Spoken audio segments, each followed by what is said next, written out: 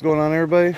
And we have here the Toro Power Max 926 OXE heavy duty 2-stage snowblower, and it has the quick stick. I'm going to show you a problem that I've been having with the quick stick, is that it doesn't lock. So when you're blowing snow, this thing always goes to the right like that. It seems to be freezing or sticking in here. Sometimes it locks. See right there? Now it's locked, but a lot of times it ain't. So what we're gonna do is it looks like there's one bolt here. I'm gonna take that out. Looks about a 10mm. Take this shield off, and there's a screw here. It looks like there's 2 screws on the neck here. We're gonna take this apart and see if I can't grease it or something. It looks a little rusty up in here. So I'm gonna take this apart real quick, and then we'll start the video from there.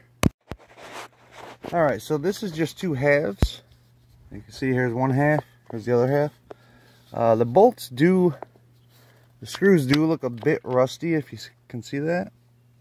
So what I would suggest is putting, so you don't have an issue later, taking these screws out, putting some never sees on them. But now you can really get in here and see how the mechanism works here. It seems like it's got, when you press this button here, which obviously this would be the blue part, you push this down, it comes down through this cable and latches here. See that? Mine's a little, doesn't really move that good. It is a bit rusty, but this part seems to move really well. So this part is not the issue. So it's either the cable is sticking on me, or if we take a look here, this part here, this is your other locking mechanism. Maybe that's sticking. So I think I'm gonna do, yep, see, it doesn't really like the lock. It looks like I'm gonna take this bolt out here, and that should release this whole mechanism. So I'm gonna take this bolt out. We're gonna grease all this really good, because it's really annoying when you can't control which way this is facing. Alright, so when you take this bolt out, I used a crescent wrench for the one side and a 13mm on the other side. These pieces fell out. Now make sure you put these pieces back in. Seems to be a couple shims that sit right here. You can see it's kind of like the same shape as this here. So that goes right in there like that. And then I believe the plastic will go up against this here.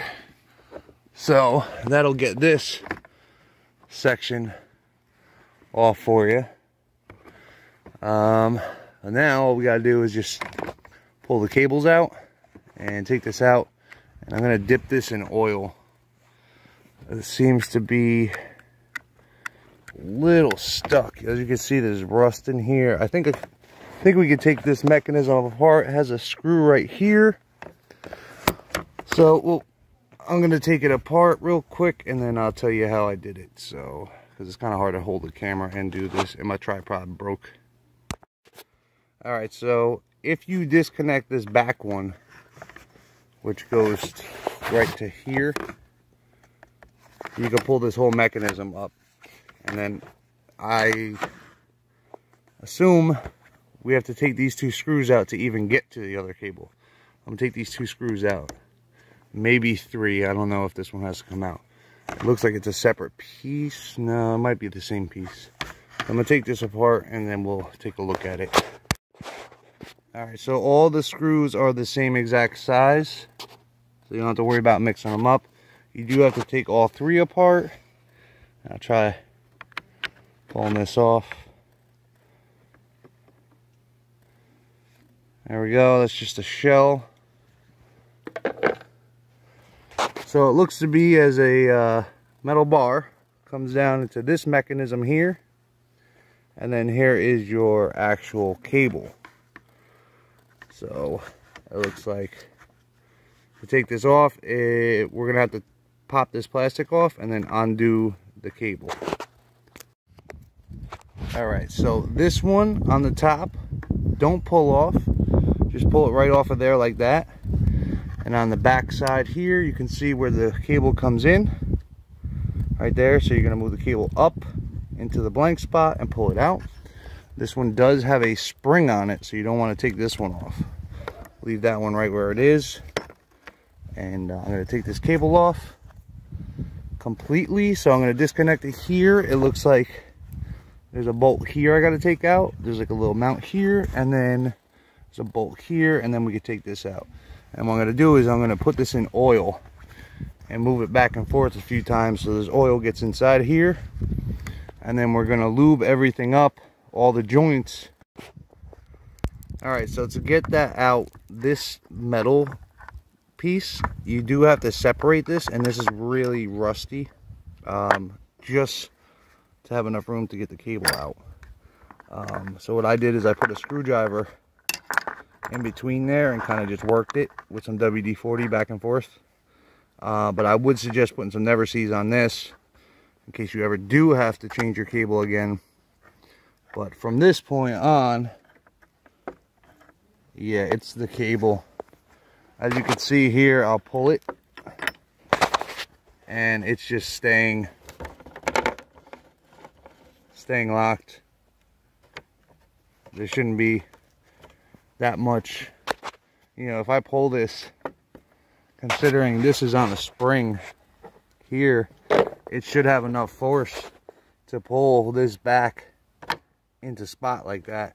So the cable is the #1 culprit here. So I'm going to take this bolt out, this bolt out, and we're going to dip it in some oil, work it back and forth.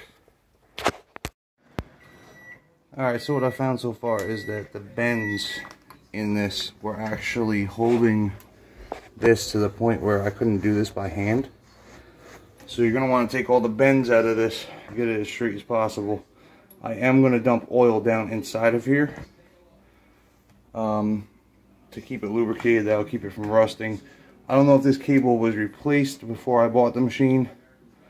I know I didn't replace it, but as you can see, I can move it by hand now very easily. This is what it should do. This is what you want. So the cable is good, it's just the bends that were in it were preventing it from moving easily. So when you install these, make sure that it's not bent, you know, kind of like kinked real hard. And it's always a good idea to drop these in oil, let them sit for about an hour, so that, you know, oil gets into like all these little tiny threads here, because these do rot. Anybody who owned a bicycle knows that these things snap, or a lawnmower, or obviously a snowblower. So I'm gonna sit this in oil. I'm just gonna put it in a just like a little thing like this. I'm gonna put oil in it, and then I'm gonna wrap this up into like a little circle and then move the cable in and out in the oil. Alright, once you get this thing nice and lubed up, you can just fit it back into here. Make sure before you do it, because your problem might be different, make sure this moves real easy. Like, that might be your issue instead of what mine is. But you're gonna put your cable back in, and then you're gonna want to make sure you can just take the cable by hand. You see it's not hooked up, and that you can move it in and out very easy like that. So I'm gonna put this cable back in and mount it, and we're gonna keep it as straight as possible all the way up. Alright, so now for this, what I'm gonna put on it is some dielectric grease. You can get this at AutoZone or wherever you want to get it. It doesn't freeze. You just need a little tiny bit of dielectric grease and just put it on the shaft here, right around here, And then you're going to put this back on there. And you're going to want to put some dielectric grease where this metal piece goes. I have to pop this metal piece off, put the cable through, put the metal piece back on, and then put the pin back. Now if you're having trouble getting this back together, this bar has to go on this side of that plastic drum. You have to press this all the way down first. I'm still getting a sticking. I don't know if you could tell from the video, but it feels like there's still, it's kind of sticking. So I'm going to take this off. I'm going to sand these two joints, you know, the where the pins go, just to get it a little, you know, the plastic a bit looser. I'll show you that in a minute.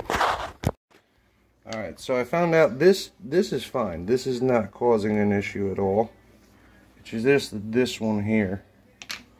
So what I'm going to do is I'm going to take a Dremel and just file just a little tiny bit inside here. Just make this a little loose fitting.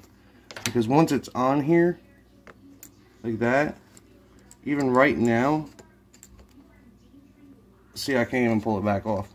It's really tight, so we're going to loosen that up. So what you're going to want to use is a Dremel, just a cheap Dremel, and one of these.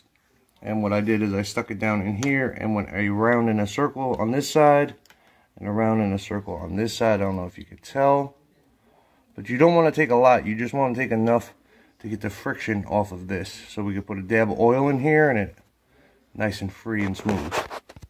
Alright, so when you get done, you should be able to pull this off by hand with like no restriction. You see how I can just, there's like no restriction at all. So what we're going to do, we'll put a dab of oil on here, we'll reassemble it and see if it still has that sticking problem. Alright, that seemed to have worked great. Look at that. Oop, my spring popped off. But I mean, there is no restriction at all. I mean, look, I could do it with my hand with no spring action at all. There's no sticking. So you definitely got to shave just a bit on that cylinder. Not the shaft, but the actual cylinder. And that worked out great. So we're going to put this back together now.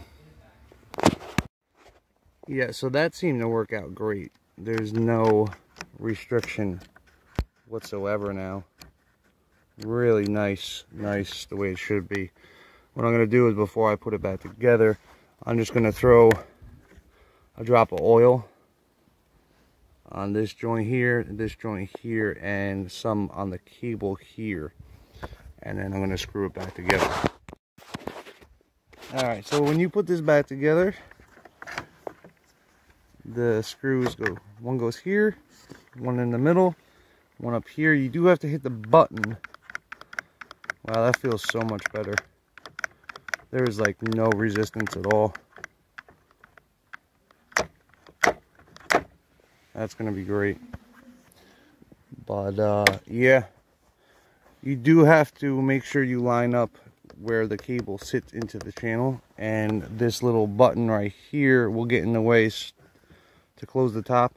So you got to just kind of push down on it, and then this will clip closed. So make sure you put your metal pin back in with your plastic washer on the outside. We're going to put the bolt through and put the cable back in, and then we'll give this a try, and then we'll have to adjust this. That's what this bolt is, an adjustment, and we'll see if we fixed it. So when you put this bolt back in, make sure, wow, that's really nice now. Make sure you don't tighten it all the way tight, crazy, or you won't be able to move your stick up and down. So it's got to be a little loose. It has a, you know, the nylon washer, so it's not going to back out. If it does back out on you, just replace the nylon nut. You can get them at Home Depot, but you shouldn't have an issue. But this is the mechanism here that actually locks your position, and I was having an issue with that, but not anymore. So once you get it back together to this point, what you're going to want to do is adjust this. So you're going to want to stick it underneath here, and then I would assume if it's locked and that's up, so you're going to want to put it in, kind of pull it just right about to where it's going to pull on that, but not pull on it. You want a little bit of slack like that. So tighten that, and then you're going to want to get this slack out of here so that it's not bent. You want to keep this straight because that was an issue. So I'll show you that in a second. Alright, so when you get this straight, there's two little zip ties here. You just want to move the zip ties and loosen the bolt, and you can get this pretty straight. So if everything worked good, you shouldn't have any issue locking in any position that you may need. So I hope this helped you out. Obviously, you would put your cover back on with the 2 screws. Don't forget to put a little never seize on the screws. Put your button back on.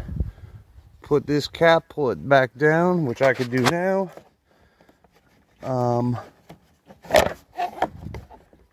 You're just gonna pull it back down over top of it and put your 1 bolt in. And that's how you fix the non-locking quick stick. Alright, it's been about a week since I fixed this, and I purposely didn't tarp it or anything. As you can see, it's full of snow, and it's actually still snowing. I don't know if that'll come up on camera, but you can see I purposely didn't do anything to this machine. And we're going to see if it locks in place here. I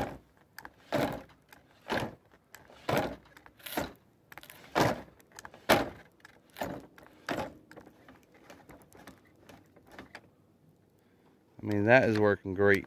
So if you're having an issue, this is a fix. Thanks for watching.